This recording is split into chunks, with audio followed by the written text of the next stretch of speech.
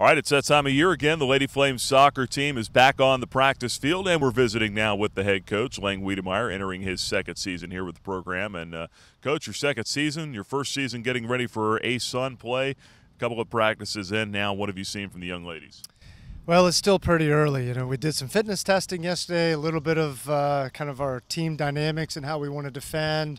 Good session today. The girls are working hard. We've got 10 new freshmen in this year, so they're really adding a lot, not just to on the field, but our team dynamics overall. And so we're really happy with kind of the energy level and enthusiasm of the players. You lost 8 seniors from a 10-win team last year that was 2 wins away from going to the NCAA tournament. This is year 2 for you. There's probably some more comfort level there for you and your staff, but having so many young players on the team, you still probably feel like you're starting over in some ways, don't you? Well, absolutely. I think this past spring was really a great time for our program where the girls really just kind of bought in, and we really had a chance to refine a little bit how we want to play, implement some new things, and really work on our culture. And the new players that are coming in, obviously there's a learning curve here for all of them, but we feel like the culture of our program is really going to another level, and we're excited about that and how that will transcend to good play on the field. Is it exciting, though, to have some of your recruits here and your players that you've kind of handpicked to be part of this? Yeah, a lot of these girls, although they're great girls, many of them were recruited by former coaches. There are a couple that we picked up late when I first came in, but again, it really feels much more kind of like my team now, so to speak, and just my relationship building with the players. So again, it's been very good so far. Has the move to the ASUN affected preparation here this summer? Has it been a little bit different?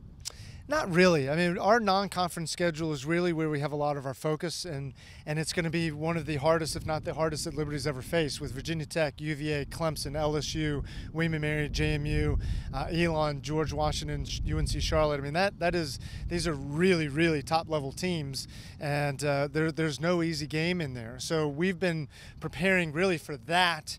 And once we kind of get through that and catch our breath a little bit, then we'll start to figure out the ASUN. Where do you anticipate some of the position battles being on the field for playing time? Losing so many players, having so many new players, I'd figure there's probably quite a few of those. There are. I think that one of the great things about our program is we have great depth, and so there's going to be a lot of competition for spots really all over the field. Certainly we have some of the players that did very well for us last year, Cora Dunnick, Mel, J. Rome, Hadley Jones. I mean, these players certainly had a good Gabby Farrell, but there's a lot of competition. So I think that it's going to be exciting as we go through this preseason to see who really rises up and kind of takes hold of those positions. How quickly are you hoping to get some of that figured out?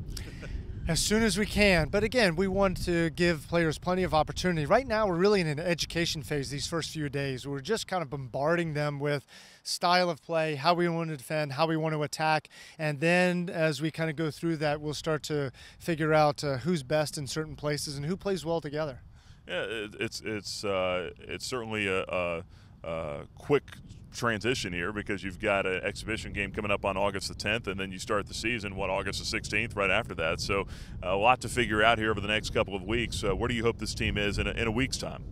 Well, like you said, I think that we want to really have all the groundwork laid for how we want to attack, how we want to defend. We want to start to put people in certain positions and see how they fare, and start to prepare for those first games. And really, it's really about trying to put all those puzzle pieces in, and then coming back and then re-emphasizing them about our style of attack, style of defense, and player personnel. Some of those ladies that you mentioned, are those kind of describe the workload that's going to be expected of them and how much more they're going to have to take on this year. I mean, some of them, as you said, had success. They were all conference players, but now having to step up a little bit more.